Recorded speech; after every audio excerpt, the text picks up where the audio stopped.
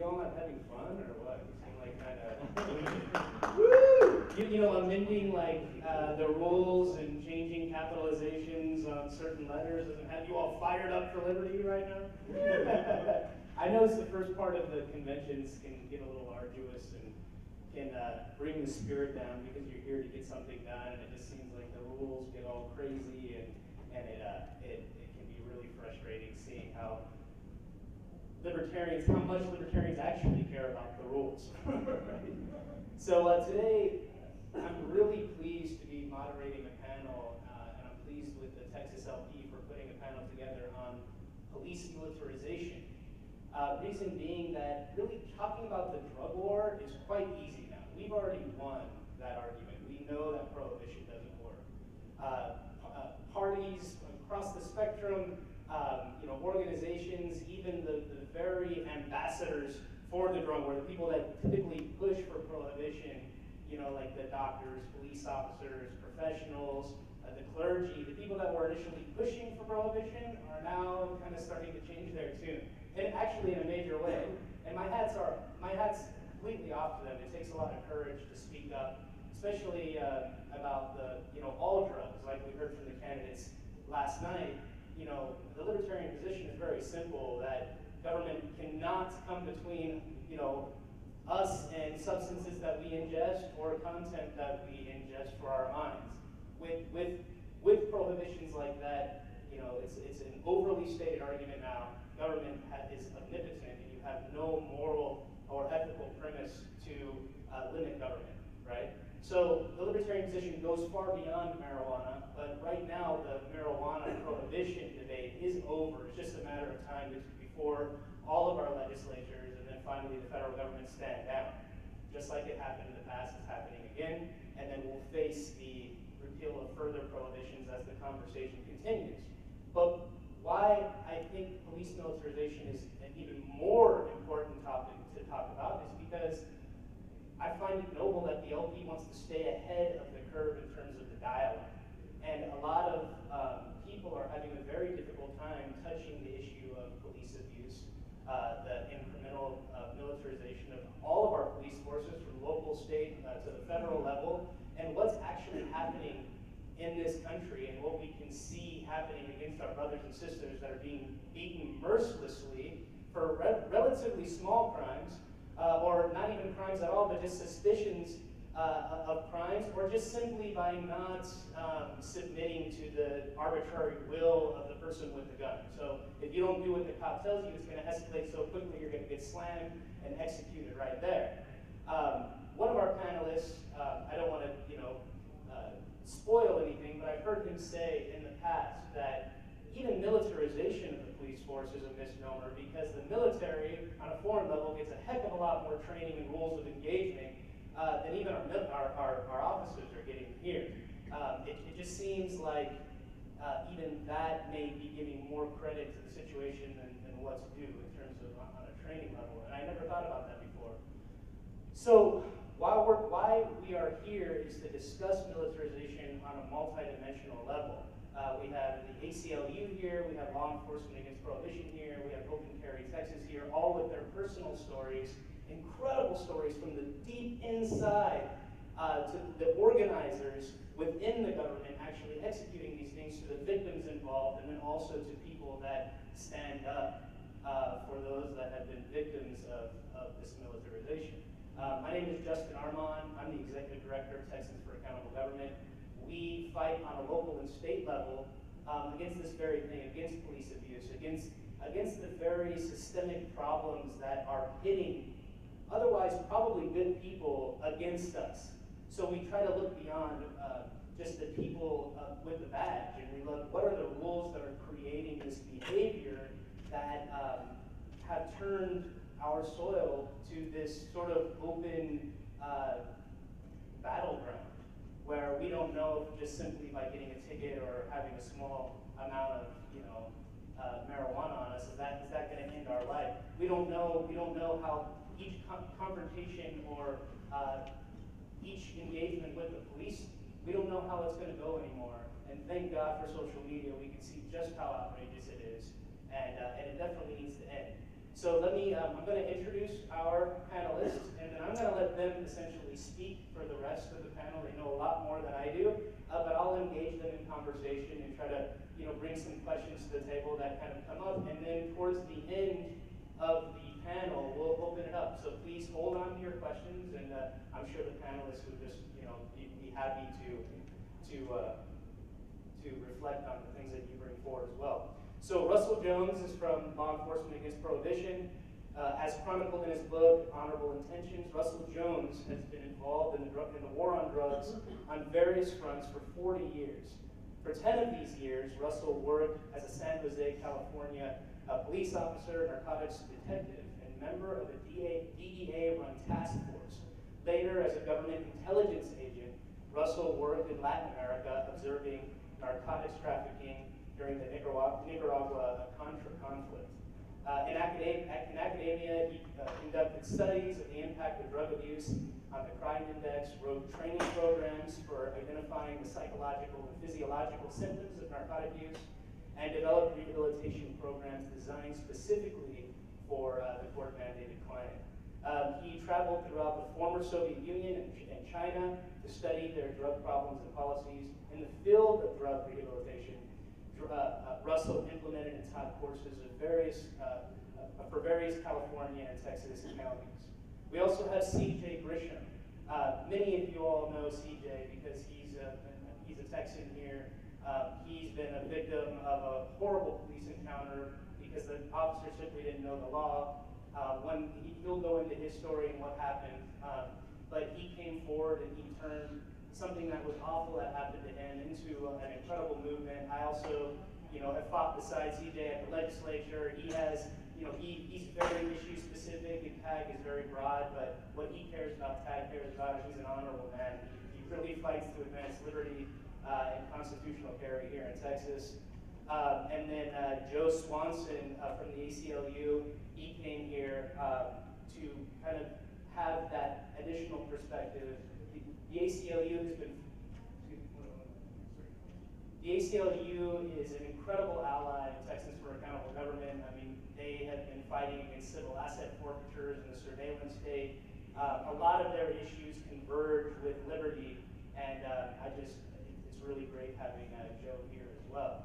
So let's go ahead and start. Go ahead and make your introduction, Russell. I'd like you to just kind of open up the floor, whatever comes to mind. All right, we turned on? Yes, we are. My name is Russell Jones. Thank you for the invitation to be here today. I represent Law Enforcement Against Prohibition. We are an international organization of current and nonprofit members of law enforcement. So we're judges, prosecutors, chiefs of police, sheriffs, police officers, narcotic detectives, DEA agents. All of us believe that the war on drugs, as it is currently being fought, is a failed policy, and that there's a much better way to go about it. And that's something hopefully we can talk about today. As you said, I'm C.J. Grisham. I'm one of those guys that I was raised that when a police officer walks up to you, you say, yes, sir, no, sir, yes, ma'am, no, ma'am, that you give absolute and utter respect to law enforcement. And that's pretty much what I did my entire life. I used to be one of those people that when I saw a video on YouTube, I was the guy going, well, he probably deserved it. We don't know what happened before that video turned on. We don't know what did he do to have that happen. And so here's a guy, me, that has never been in trouble in his entire life. I have top secret security clearance in the military, and I also worked counter narcotics in South America back when I first joined the Army, and I got very disillusioned with it and changed professions. But I ended up on the wrong end of a bad attitude, is basically what happened.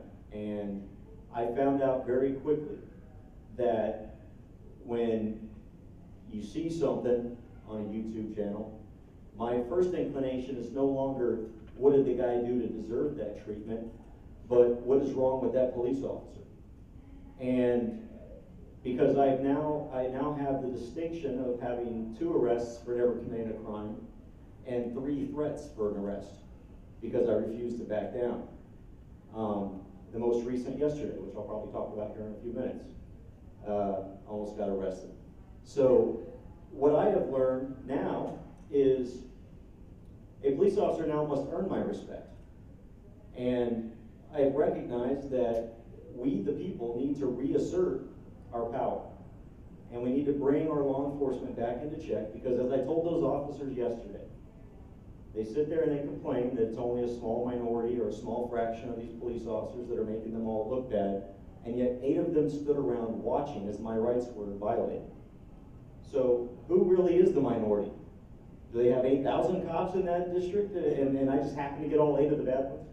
So I'll talk a little bit more about that a little bit later, but this is something that's personally affected me. It's completely changed my worldview. And I am no longer what I call a copologist. I will not apologize for the actions of the police anymore, because I'm a personal victim of it. Did you trademark that term right there? Copologist? I should. Hi, my name is Joe Swanson. Thank you so much for having me. This is so exciting. So I'm a community organizer in the DFW area, North Texas region, generally speaking, including East Texas too, which is its own animal for all y'all that are from there. And what I do basically is I use community power to advocate for the positions that the ACLU would have, right? In the ACLU of Texas, what we do in Texas is protect and advance the civil liberties and human rights that are given to us in the Constitution, right? And given the fact that the Constitution sets up barriers for state actors, naturally, because police are state actors, we have a heavy interest in making sure that we protect we the people's rights from those state actors when they do cross that bound, right? That bound that the Constitution creates. Do you mind if I just kind of go into what I'm going to do? Whatever you're feeling. All right, cool. About 2 years ago, the ACLU National did a report on police militarization, given the uptick in how it's kind of started to gain some traction throughout the country as a hot topic issue, as well as the fact that these are police, these people have guns, that's a serious thing, they patrol our neighborhoods. So from this report, we were able to say, we feel that this is true, but this is substantiated by the fact that, 63 agencies responded to our request for information. And from those requests, we found that those 63 agencies that responded, we found that 15,054 items of battle uniforms and personal protection equipment were owned by those only 63 agencies. Again, that's over 15,000 battle grade uniforms. And meanwhile, we also see that there's an estimated of about 500 local enforcement agencies that received MRAPs, which are mine-resistant ambush protected vehicles, right? That are going into neighborhoods and ready to take on an Iraq war situation, right? And this is a lot of this is coming from the DoD or the Department of Defense's 1033 program. So from all this, we know that militarization has occurred among the police with almost no public oversight. And SWAT often deployed for warrants rather than hostage situations or barricaded shooters, right? And on top of that, this is disproportionately impacting communities of color. So I, as an organizer in the DFW area, I looked at Fort Worth PD, which sent in a lot of information to us when we requested it to kind of get an idea of, okay, what's happening on the local level, so I can kind of get, an idea of like its own kind of case at the grassroots level. We received 70 incident reports in 1 year, so that's about one SWAT deployment every 5 days, about. Again, we think about SWAT as, it's almost essentially a paramilitary unit. And when we think about SWAT, we think about barricaded shooters, hostage situations, things like that, right? This is the kind of thing that you would imagine this kind of military-grade 20-man team battering ram operation to come in, where they'll do things like throw in flashbang grenades. They shoot dogs. They always shoot the dog because they don't trust owners to maintain control of the dog, whether it's a Chihuahua or a Rottweiler, right? So you come home to this situation and you hope that somebody's life was saved, right? Because there was somebody who was walled up in there with an assault rifle. But as it turns out, in Fort Worth, Texas, 97% of those SWAT deployments were only for an arrest warrant or a drug search. Only 3% of those incidents of SWAT deployments were actually for what you might expect, like a barricaded shooter or something like that. So almost 80% of those were also serving no-knock warrants, right? So usually, if you're dealing with a police officer, if there's a warrant, you'll hear a knock on the door, and there's a certain amount of time that they'll say, you know, we can knock down the door if we don't have any response within like a reasonable amount of time, something along those lines, right? But these are no-knock warrants, so you can just be sitting there hanging out in your living room, and all of a sudden your door comes down, there's a flashbang grenade, and then there's 20 guys running in full body armor ready to attack you, right?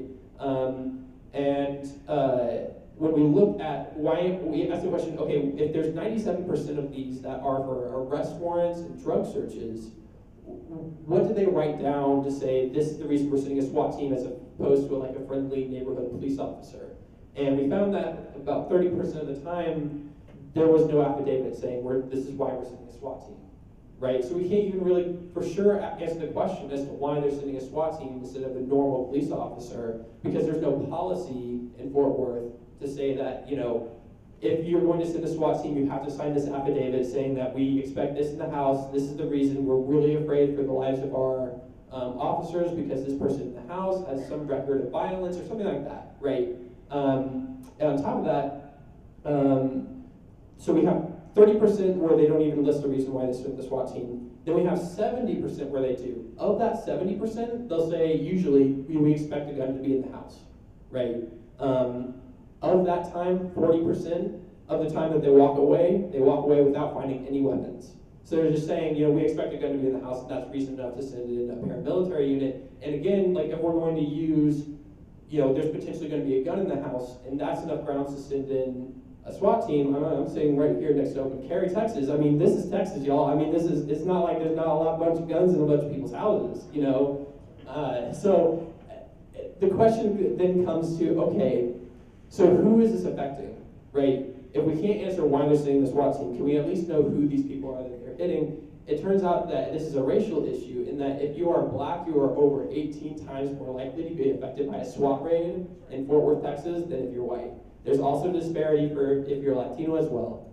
So it almost sounds like, okay, so if there's an arrest warrant or we suspect drugs in the house in this side of town where the black people live, we're gonna send a SWAT team.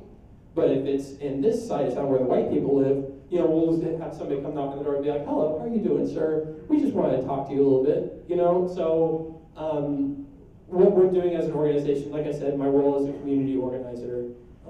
So I have to find the impacted community and see if this is an issue that folks care about.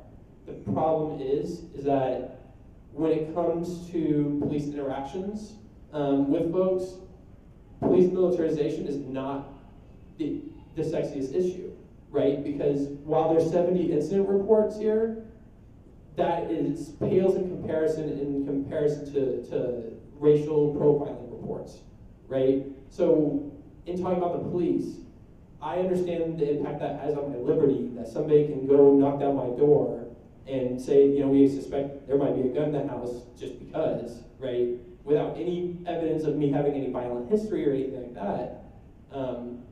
But this is not an issue that's necessarily taken as, you know, this is something that we need to solve on the grassroots level. I find that to be a problem because I see intersectionality between those two issues, general police oversight as well as, you know, police militarization. But hopefully that gives you a little bit of a glance of what's happening actually at the local level beyond just, you know, knowing that the federal government is infusing our local police departments with a whole lot of military-grade style weapons and armament to defeat, you know, the guy who went and stole a candy bar at the local drugstore. Thank you, Jim. So I'd like to turn this actually back over to Russell, and we mentioned that it doesn't seem like a war was ever absolutely declared on us. It doesn't seem like militarization was ever a program that was directly created through, you know, legislation and through policy or even executive orders. It seems to me that the incremental militarization of law enforcement was a result of really bad domestic policy. and I know you've done a lot of work on the drug board, so maybe you could speak to how prohibition has, been a catalyst for this. Well, it's certainly been a catalyst. When we talk about militarization or loss of our rights or excessive police, civil asset forfeiture, we just spent an hour on that, police corruption, reduced clearance, rapes, violent crimes, untested rape kits, and all these are topics that we can go on. We could have a whole seminar on just these topics. Prison overcrowding, the international crisis with cartels. You could almost make a tree out of it and all these different branches of all these different problems that we're having today. And you're right, it's a slow incrementalization that has occurred since 1969 when Nixon declared the war on drugs. And the root of this tree, though, from my point of view, is the war on drugs. And again, the war on drugs, you can't have a war on an inanimate object, so what you really have is a war on people. What was interesting about my point of view and my perspective is that I was involved in law enforcement at the very beginning of the war on drugs. I began law enforcement in the late 60s, early 70s. President Nixon was elected, came into office in 70, and he was the one who coined the phrase, the war on drugs. And so I saw what was going on in society, what our problems were. We didn't have drug cartels. We didn't even have street gangs in 1970. But slowly, as this war continued, as they needed more money, they needed more personnel, as the efforts were stepped up, we began to lose more and more rights. Police began to take more and more of a militarization attitude toward the problem. And that's where we're at today. So how, as the LP, where many of us are delegates, some of us are just attending the convention to enjoy, all the speakers that are here, what can we as Texans do? We have a legislative session approaching. There's many things we can do on the local level, like the ACLU was kind of talking about, with just even maybe having reporting requirements or affidavit requirements for these SWAT teams. What do you want to leave us with? What message do you want to leave us with here on how we can, to invoke a military term, how we can combat this ourselves and respond to this? Obviously, we take arms against the police right now. We're going to have a really serious situation. It doesn't seem like it's completely resorted to that, but it looks like things are heating up. And it looks like people have had enough. So what would you like to leave a message to, specifically the LP, and what we can do against the counter militarization? Well, again, I'm coming from the point of view that the war on drugs is the failed policy and is the root of all this problem. So what I want to leave you with is you need to become informed, not just with the anecdotal stories, but you need to become informed of the facts and the evidence. And join organizations, if I can do a little promoting right now, join organizations like LEAP, and I asked you to do that today.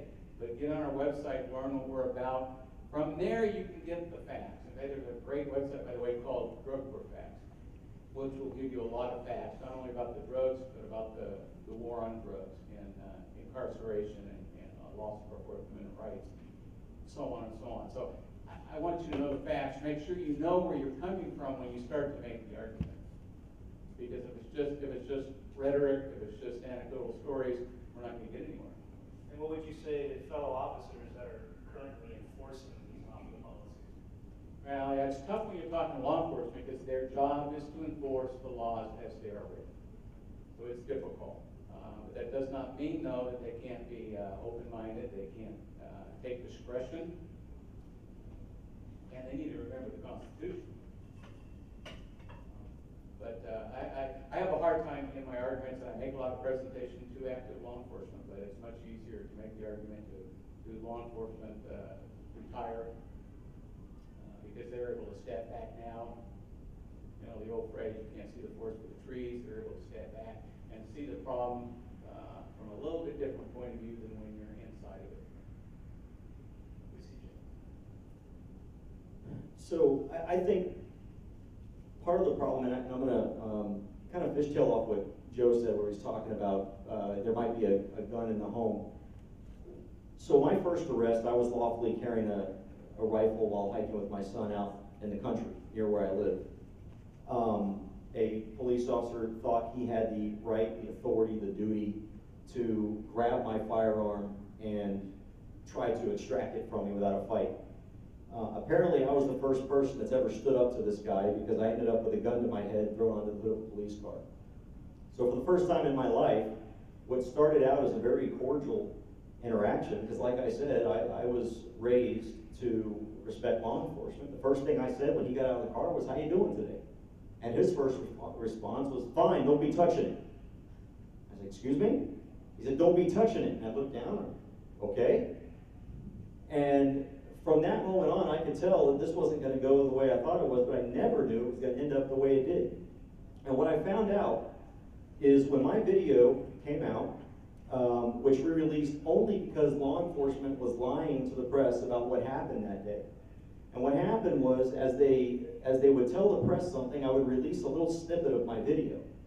And then they would go and tell something else to try and cover that up. And so I released another snippet of my video to keep proving them wrong. And I did this 3 times. I released 3 30-second videos. Then my attorney contacted me and he says, "Hey CJ, they just filed a motion to suppress your, to put a gag order on your video." And I said, "Oh really?" So I put it up on YouTube, the entire thing. I went into every pro-gun and pro-liberty site I could find. I begged them to download this video, put it up wherever they want to put it up, share it anywhere they can share it, put it all over the place because the police are trying to hide what they've done to me. And that wasn't bad enough. What was really bad is how many of my own friends turned on me because I dared to not bend over and kiss the ass of my oppressor. The fact that I stood up to that police officer turned so many of my friends, who I call patriots, against me. That's when I realized the problem is not necessarily the police, although it is, it's the people. Here in San Antonio, just this last week, I don't know if you saw, but there's a viral video that just came out of a San Antonio ISD school resource officer body slamming a 90-pound 6th grade little girl face first onto the concrete. He had her contained, holding her. This was a probably 80, 70-pound man, and he decided he was going to do a backflip World WrestleMania body slam of this little girl onto the concrete. And people think that's okay. The response is, well, that's what she gets for not complying. That's the problem we have. And what we hear is, well, law enforcement are under attack. Law enforcement are being murdered. Can you go to the next slide for me? This is 2015. In 2015, 42 fatalities of law enforcement officers. 42, down, was it 14%? 14% drop from the previous year, and it's been dropping. The number of law enforcement that are getting killed feloniously is dropping, while the number of law enforcement officers being killed by stepping into traffic is rising. That's the major cause of the deaths of law enforcement. But we're supposed to believe that because 42 people were feloniously killed in one way or another, that we're supposed to give up our rights and accept the fact that we can have our rights trampled on, that cops can do whatever they want to, that we should just sit by and accept it. So 42 law enforcement. Now if you'll just slowly, about 1 second apiece, just go through the next 5 slides for me.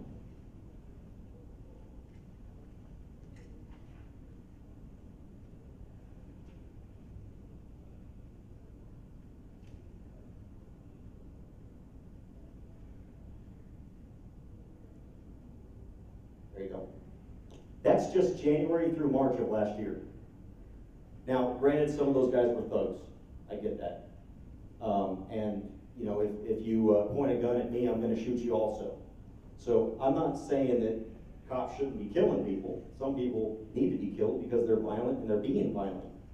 And the only way to stop violence is with violence, and that should be the only time violence is used. But to justify the killing of 1,206 Americans because 42 cops are killed is kind of disgusting in my view. And one more slide if you can. This is my police department up in Temple, Texas back in 1950, and my police department today. Temple, Texas, home of about 66,000 people, small little town. Why do we have the same vehicles I had in Afghanistan and Iraq? Actually, I take it back. When I was in Iraq, we didn't have those vehicles, unless you were on a tank. So, and they also have, but one more I forgot, they also have a pony. So, that's important. So, so really quick, I don't want to take up too much time, we'll just go one more. So here, I'll follow you as okay, so here's my personal experiences. So I talked about the arrest in 2013, which we're still fighting to this day, 3 years and a month later. But if you look down below that, that's at the Austin Capitol. And I know I'm a gun rights guy, but I believe in civil rights. And what I was at the Capitol with, I was with a bunch of veterans on Veterans Day, and we were protesting the way that gun rights activists were being treated by the Capitol Police and by others. So we were exercising our First Amendment right to protest in the very place where that right should be most protected. The troopers did not like me being up there. They told us we had to leave. I told them we don't have to leave. They said, if you don't leave, we're going to charge you with criminal trespassing. I told them I had a toy gun. It wasn't a real gun. And again, I asked them, what is your authority to tell me to leave? And they arrested me. Arrested me for criminal trespassing for doing absolutely nothing against the law. Now that charge was thrown out after a year of going to court every single month. And then the last one up there, if you look, that's the McLennan County Courthouse. In a strange twist of irony here, a storm came through and ripped off the left arm of Lady Justice up there. So there's no scales on her arm in McLennan County. And that's kind of a foreboding tale, because yesterday I went to McLennan County Courthouse because I was going to protest the McLennan County court decision to ban guns against state law. And I left my gun in the car. I wasn't going to engage in that fight, but I had a pocket knife on me, which is also perfectly legal, and they're not allowed to ban that. I was threatened with arrest because I refused to leave.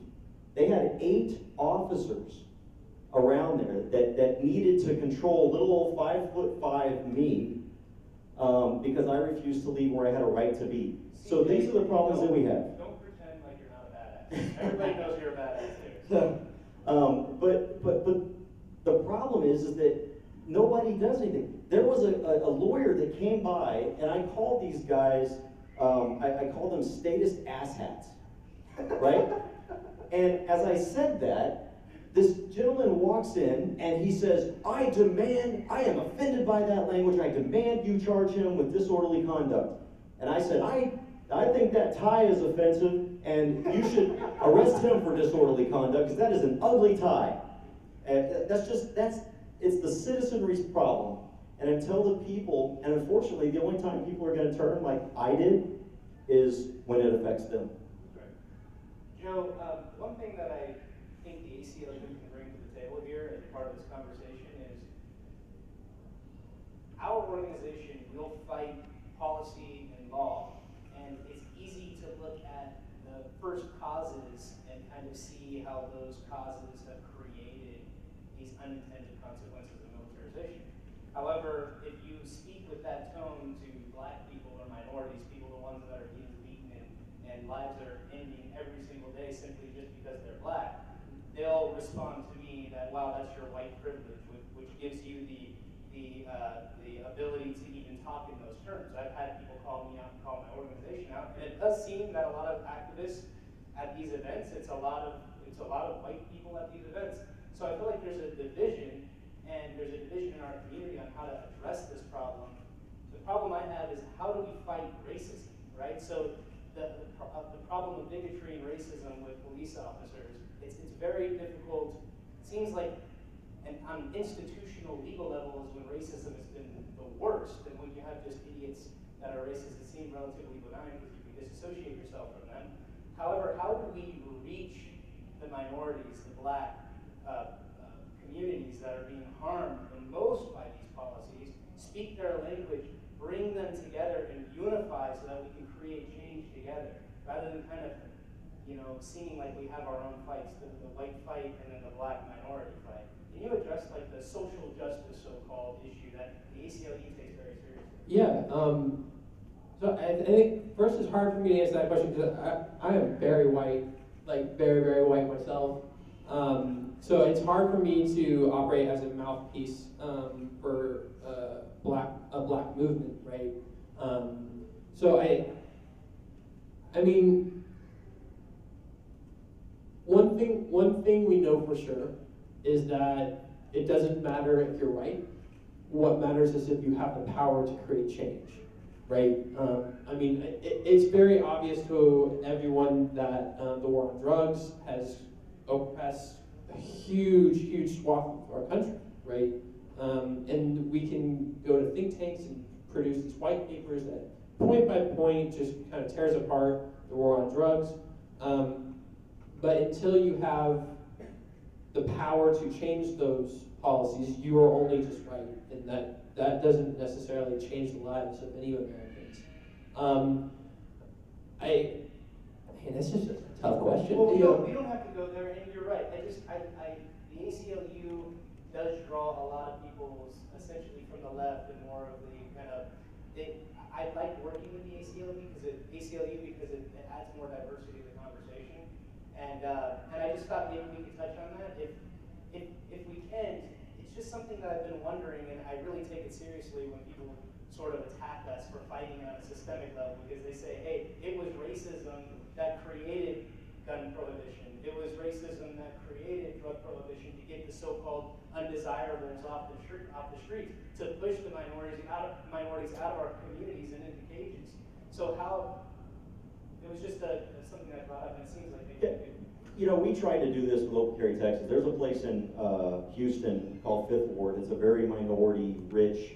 It's got a lot of history of segregationalism and things like that. And we got a lot of criticism for being a white male organization, and we're not. Everybody's welcome. I don't care if you're Muslim, Christian, atheist, male, female, black, blue, whatever. So we went down the Fifth Ward because we wanted to encourage the minority community to stand up and exercise their rights, because the only way that we're going to get past this idea that if you see a black person or a minority with a gun, the only way we're going to get past that is by doing it. That's what we did with our rifles. We carried them until we forced people to accept the fact, that we're not hurting anybody. So we tried to do that with minority community. The problem was they tried to portray it as the white man coming into a black neighborhood to march through our neighborhood, when really we wanted to march with the neighborhood. So there's barriers that need to be brought down on both sides. And granted, there was an instigator. I mean, Juan LX is a racist, but we need to keep reaching out on both sides and try to incorporate more of these minorities into the liberty movement. And if I can use my white privilege, whatever that is, to help others to carry with me, just to get them started, I'm willing to do that, and I wish they would do it, because they're afraid. The minority community is afraid to open carry. The minority community is afraid to exercise their Second Amendment rights, and they have a legitimate right to that fear.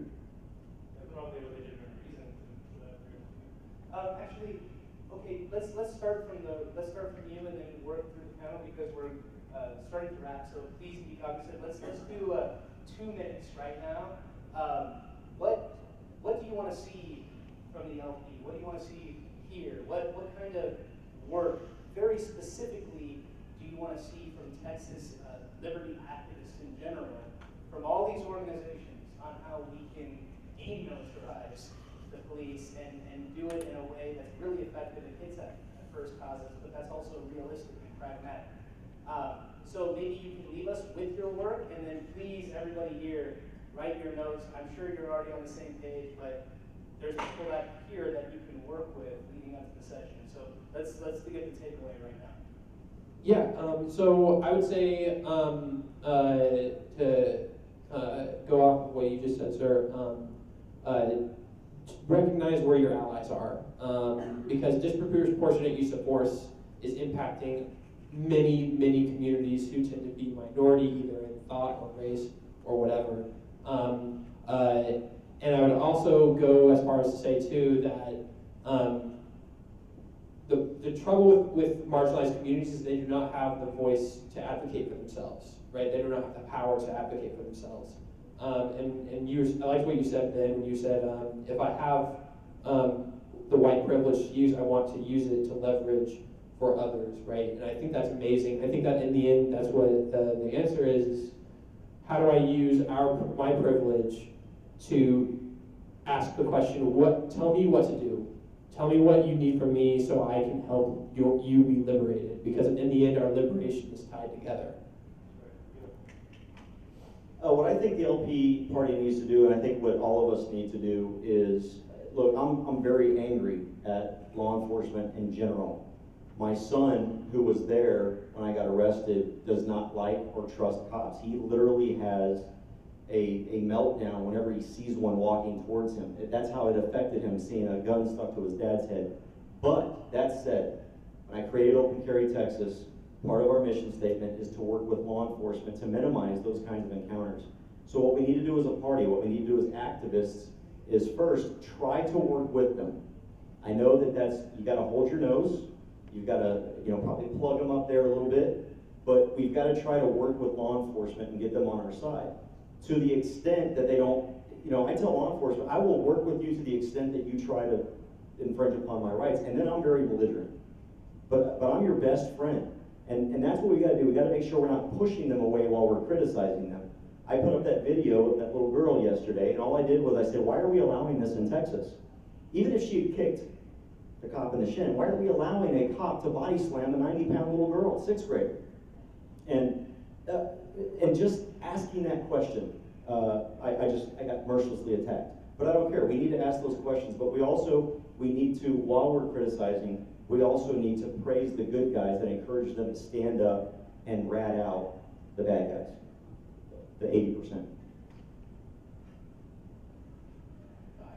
As representative of the league, I guess I would want the Libertarian Party to have on their platform that the war on drugs is a failed policy that has led to a numerous number of social injustices. And I would ask you, again, I'm repeating myself, to become involved with LEAP, learn about LEAP, learn about the war on drugs, know the facts and the evidence. And you can do that, again, before you leave, please sign up for LEAP, take one of my cards, get a hold of me, want to discuss further. If you've got groups that you would like me to come talk to, I'd be happy to. Again, get involved, though, know the facts and evidence. And thanks again. So there's also a cultural side of this, which we can change the culture. And I see this happening with Cop Block, with We Cop Watch, with Peaceful Streets Project. I've done it myself, and I try to get out into the community as much as I possibly can. But I'm not nearly as dedicated as some of these cop watchers that I sit back and I have a deep amount of respect for, whether we disagree or agree with their tactics. I think it's incredible. And when you're out there and you're filming the police in a group, you change the culture. You get them talking about you and in a really bad way and hating you, but they're on their best behavior, and you can save lives in ways that you can't otherwise. And I've been there. I've seen what happens, especially in the middle of Austin, when people start getting drunk, and how the cops just, they'll slam somebody down and pound them. And it's pretty scary also when you see how hostile cops get towards you while you're filming. But in terms of not necessarily just being a part of the cop watching or these organizations that are around, when you see somebody being engaged by the police while you're driving home, especially when you have people that you love with you, instead of driving by and going, oh, poor soul, why don't you pull over and get your cell phone out and have a procedure, even with your family and friends, that you film the police officers from a safe distance, even take a small training on how to do it, and then have somebody film you to make sure you're protected as well.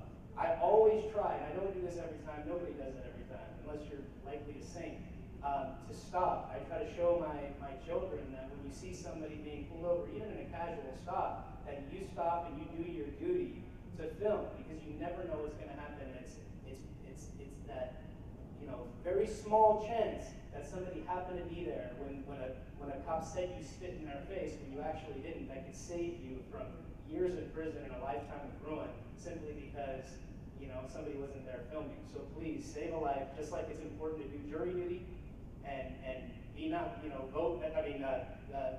give a not guilty verdict if you don't see an actual victim and change somebody's life. It's very important to film the police every chance you can get and empower yourself. And as CJ has come to sort of embody in his life, is to learn how to talk back to the police.